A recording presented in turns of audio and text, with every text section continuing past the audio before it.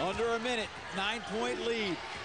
I still think A&M has a great shot at it, too. They'll sort it all out. We'll know a little bit more than 24 hours from now. Go inside Gant, missed the shot, and that should do it. These seniors for Baylor have been wanting a championship.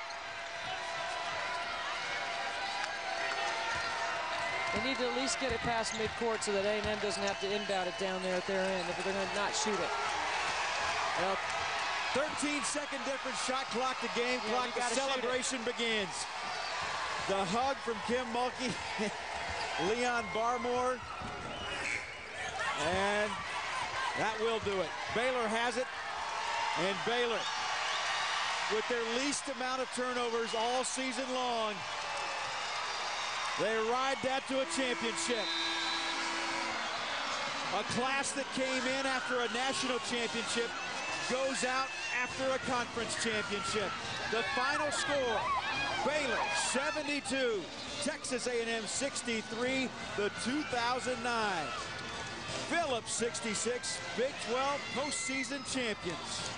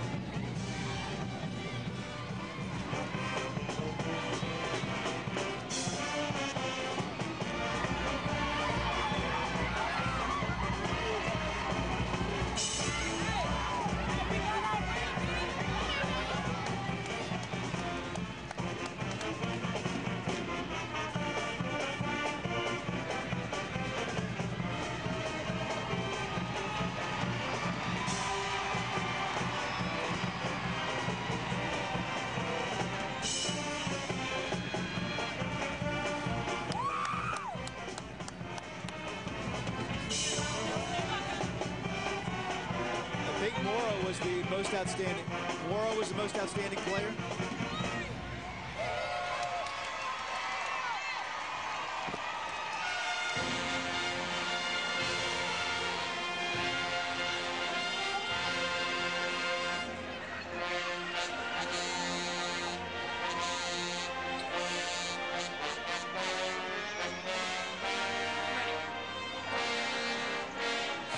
So 2009 postseason champions, the Lady Bears of Baylor. It was a rocky road at the end of the season, but one that ends as a championship run as we go to Brenda Van Langen. All right, Kim Mulkey, you haven't had a tournament championship since 2005. The year you won the national championship. Tell us how this feels right now.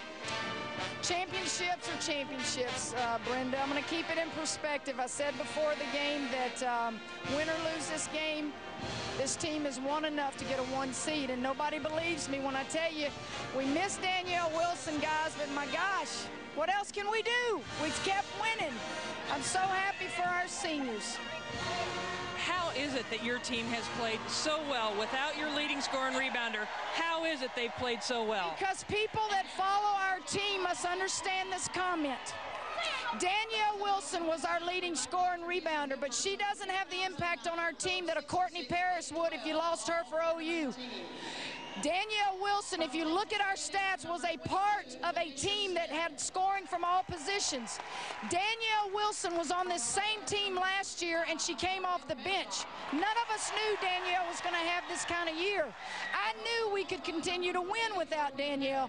I've said it, now we've proved it, and let the chips fall where they may. All right. Thank you so much, Kim. Go enjoy your celebration with your team. Now over to Debbie with Jasmine Player. All right, Brenda, thanks. Jazz, you've been waiting a long time for this championship. How's it feel representing all the seniors that you have on your team? How's it feel? Most outstanding player. This is how it feels right here. Number 3. It feels good, seniors were able to step up today. This feels great. This is my first one. Jazz, you're down 10 in the first half. Coach Mulkey switches to the zone. Morgan Medlock came off the bench and played fantastic. How were you guys able to turn it around? I don't remember the last time we played that zone. Coach Barmore taught it to us, so whatever he teaches us is golden. We were able to move around a little bit. I'm telling you, I don't remember the last time we ran that zone, but all we had to do was find shooters and try to contain Gant. You only had 6 points in the first half. You had 19 in the second. What was it about you offensively and your mindset that changed? You looked like you wanted the basketball. It's it. I want a ring, period. Baylor deserves a ring, and we went out and we got it today. Where do you care what happens to you in the NCAA tournament? Coach Mulkey thinks you're a 1, maybe a 2. I know you study the game on the national level. What are your thoughts? I think we're a 1. Best conference in the country. We won the conference tournament without, everybody says Danielle Wilson was our backbone. We won it without her. We love Dee, and we know Dee's a great asset to this team, but we got to keep trucking and we got to keep playing. You can't deny it because we won the tournament. Look at this place.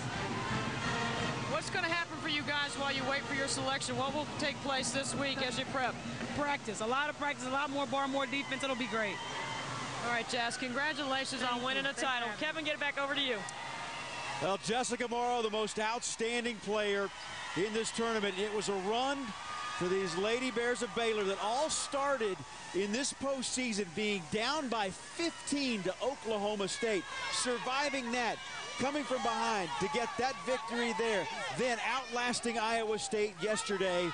And Jessica Morrow, a big part of that. But like Kim Mulkey said, it's all about the team concept to win championships. And her team can be called champion as they win the 2009 championship of the Phillips 66 Big 12 Women's Basketball Championship, bringing it back home to Waco, their first since 2005. The celebration begins as the Lady Bears of Baylor get the victory here in Oklahoma City. You take a look at the all-tournament team. Danielle Gant and Tanisha Smith coming from Texas A&M. Morgan Medlock, who was absolutely outstanding in this game. And lest we forget what she was able to do in that first half, she was the reason Baylor was able to really turn things around with that 26-8 run in the first half, along with Jasmine Player in this ball game. So it's Baylor with the victory, and a chance again for this team that came in, the seniors in this class that came in after a national championship. They knew that the ones before them, well, they built the buildings, they won the big ring. They had nothing to do with that, and they owed them. Now they are considered champions again. Baylor with its first postseason championship since 2005, when they went on to win it all. We want to thank all of you for watching all season long. Thanks so much to all the people who worked so very hard to bring you Big 12 women's basketball. My thanks to my partners, Brenda Van Langen, along with Debbie Antonelli. And once again, Kevin Eschenfelder saying so long from Oklahoma City. Baylor, the 09 champion. Here's a look at the Big 12 championship set to song. Live Your Dreams, written and performed by John Martin.